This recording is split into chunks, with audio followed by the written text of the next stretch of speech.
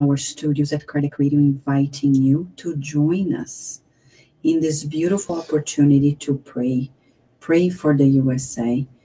And many people ask, why do we pray for the USA? Because First Cardiac Radio's headquarters are mainly in the USA, but also because we have the opportunity to pray for the beautiful environment that sustain the coordination of so many beautiful efforts on earth. So you're welcome to join us. Join us here at Cardiac Radio so we pray together in this beautiful works. And I'm sharing here with the groups. Many people ask beforehand, and I won't forget, especially Spiritism and the spirit world around us, to be with us as well. So join us, friends. And I'm not alone. We have here a beautiful friend, Greg Palma, right from Iowa. Thank you, Greg, for being with us. How are you?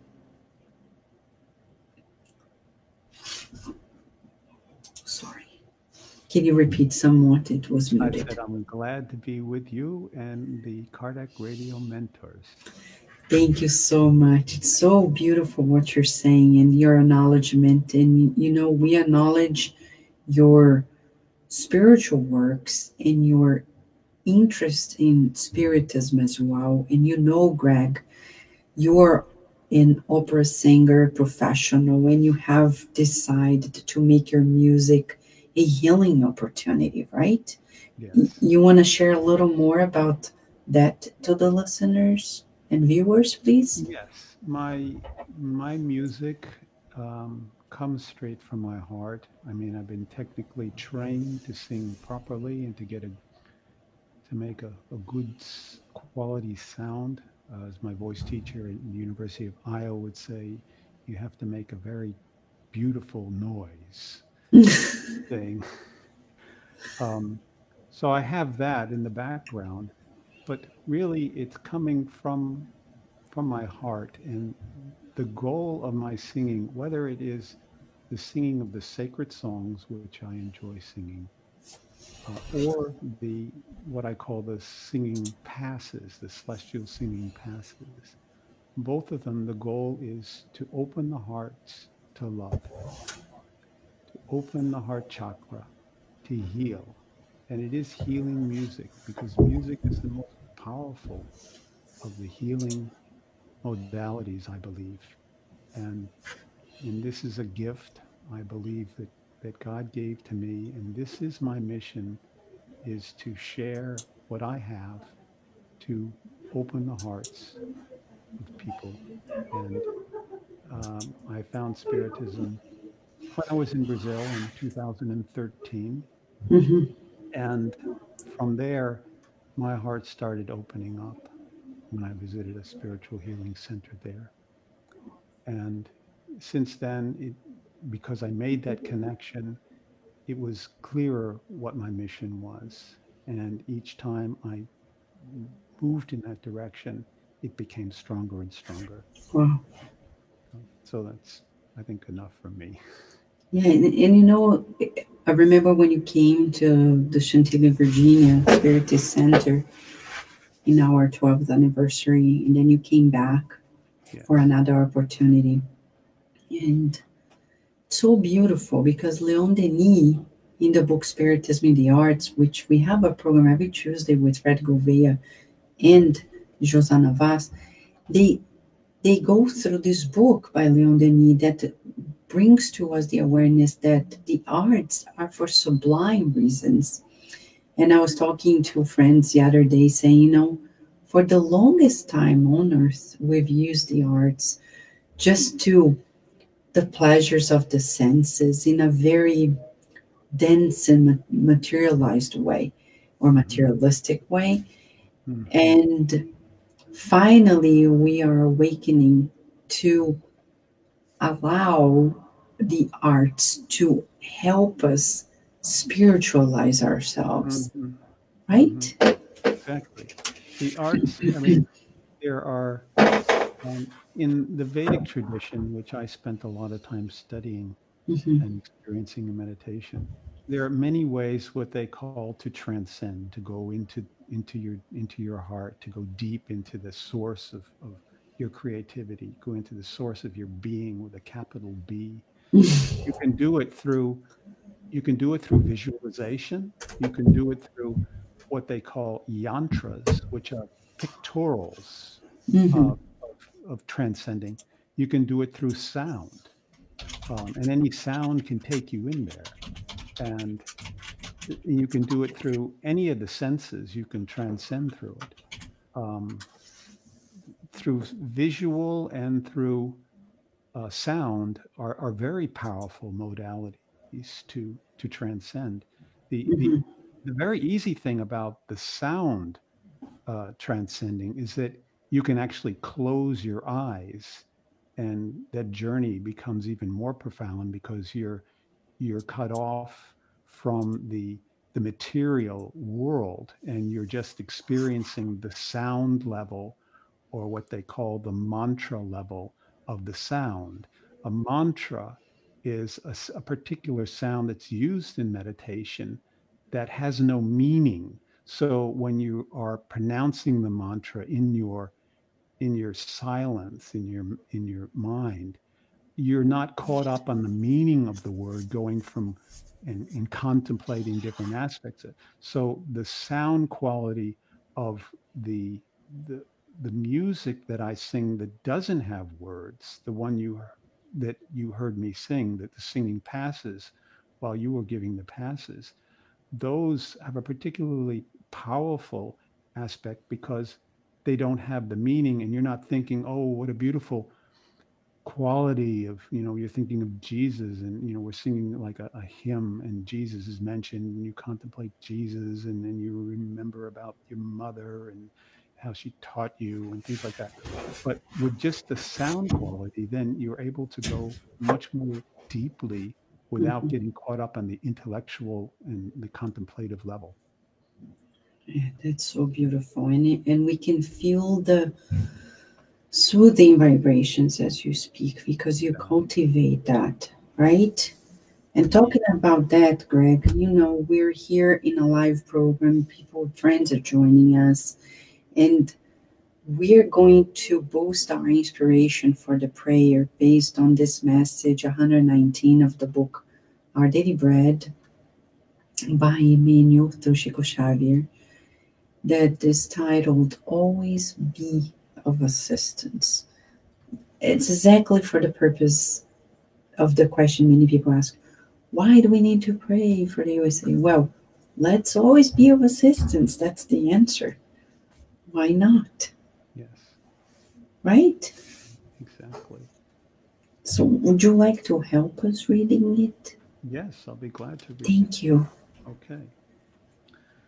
Always be of assistance. But Paul answered, why are you weeping and breaking my heart? Acts 21:13. One of the most dramatic passages of the Acts of the Apostles describes Paul of Tarsus' preparation to face the testimony that awaited him in Jerusalem.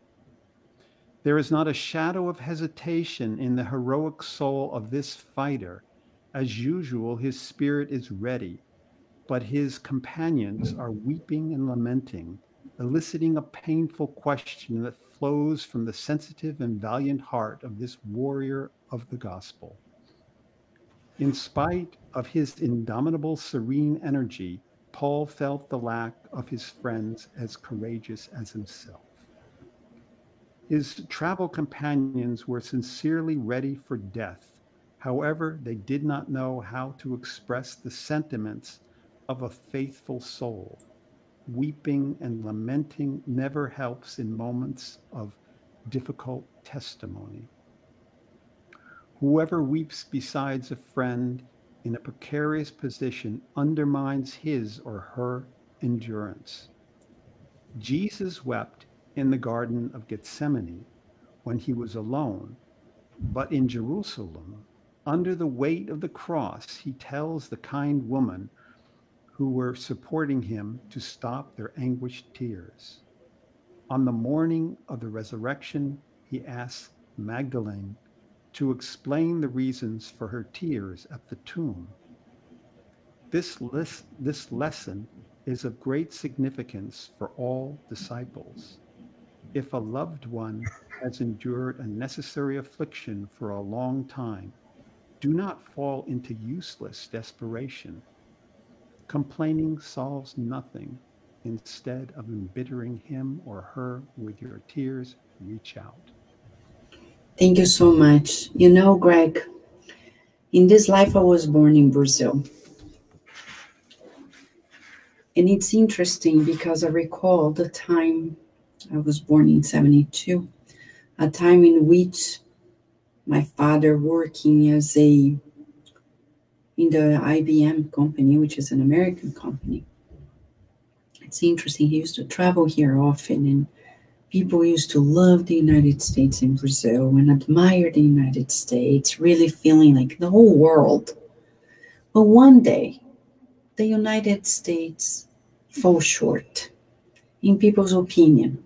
We don't need to outline why, but people know it. It's out there, and people are like pointing fingers. And like some are disappointed, others are exactly doing this. They're sad and they are even desperate, like, oh my gosh, what's happening? Even with the current situation, in so many ways, people are like, oh my gosh. And here's a lesson: desperation or accusations or complaining is not going to help. We need to reach out because we have received so much from the US.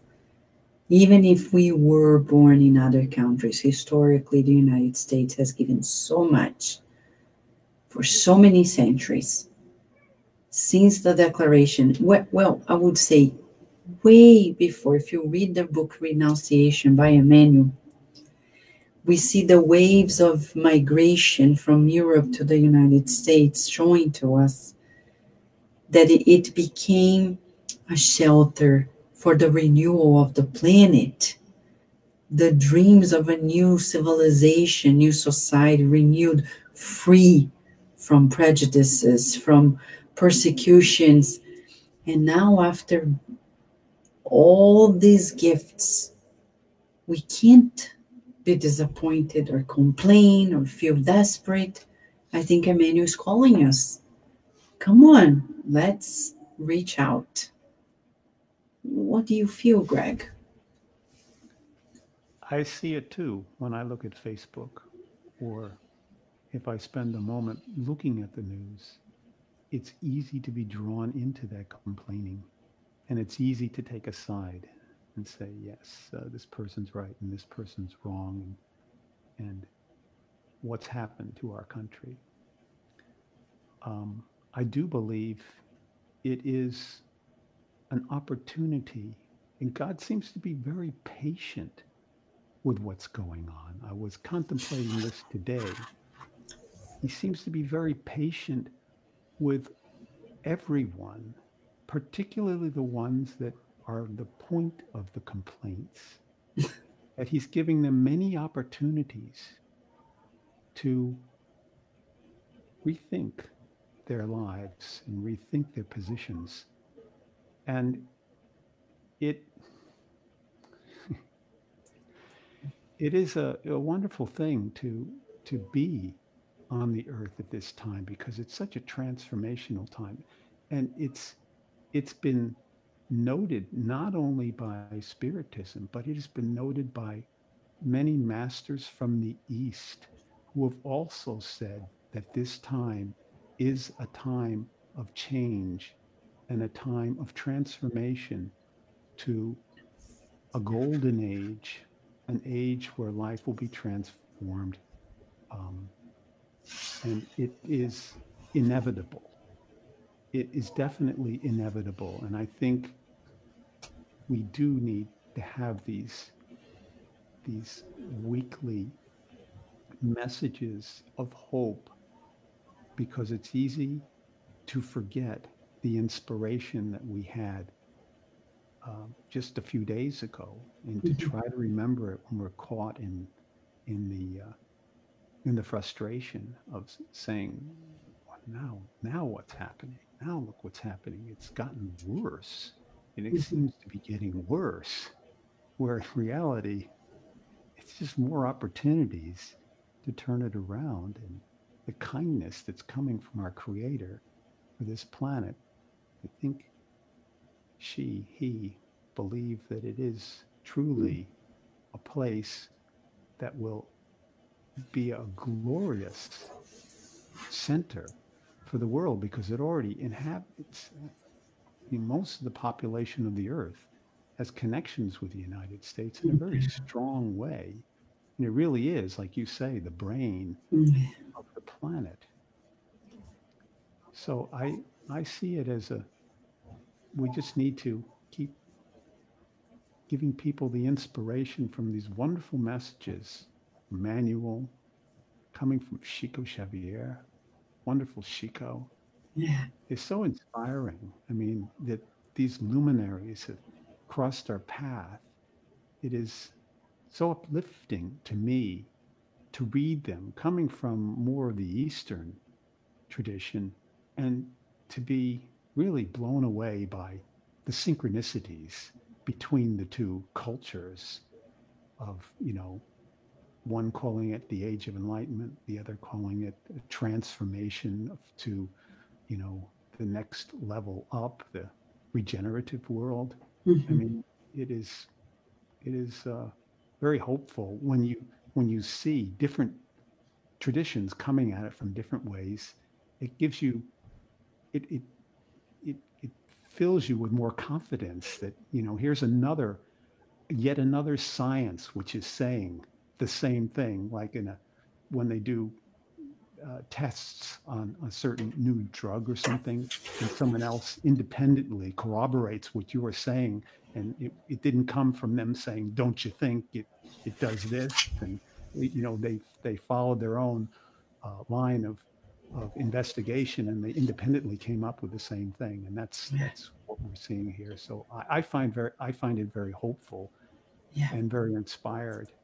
And I think what you're doing here, Vanessa, and the whole Cardiac Radio team and the mentors is really very important, extremely important for the United States. I congratulate you in the huge, huge sacrifice that you personally take. I mean, you could turn on cardiac radio anytime and you're always on.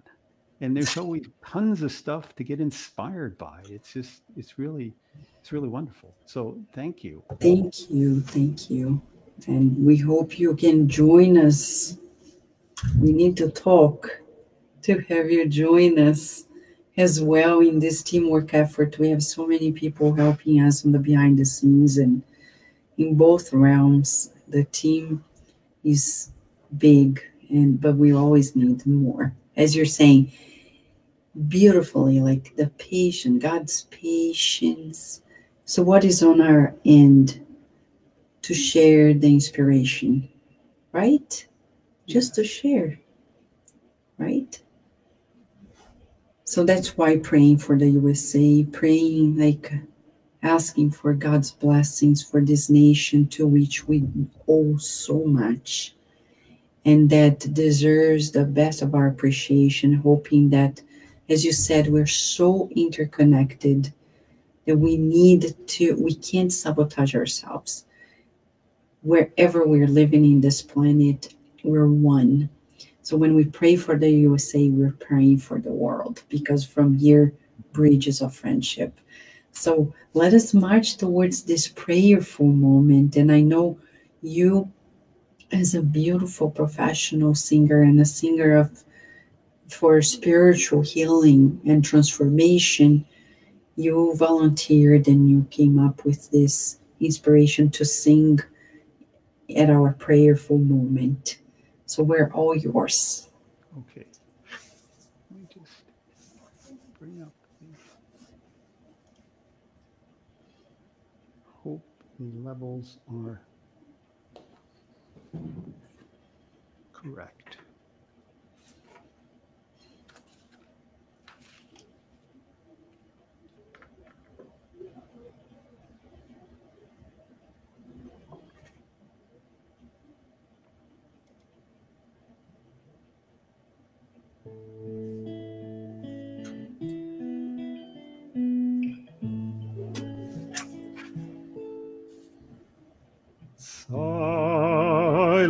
silent night, holy night, all is calm,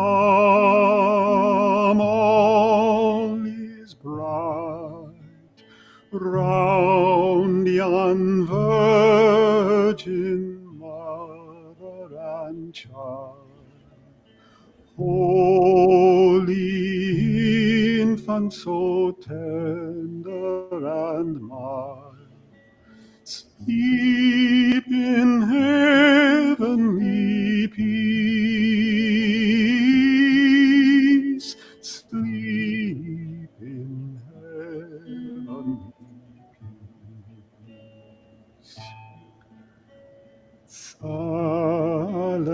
night, holy night, Son of God, love's pure light, radiant beams from thy holy face, with the dawn of redeeming grace.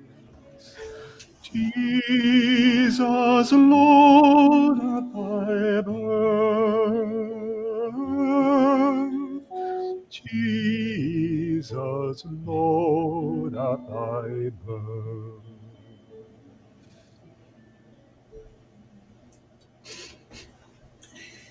I'm speechless. I could feel it, and we thank you, Greg, for this prayerful moment.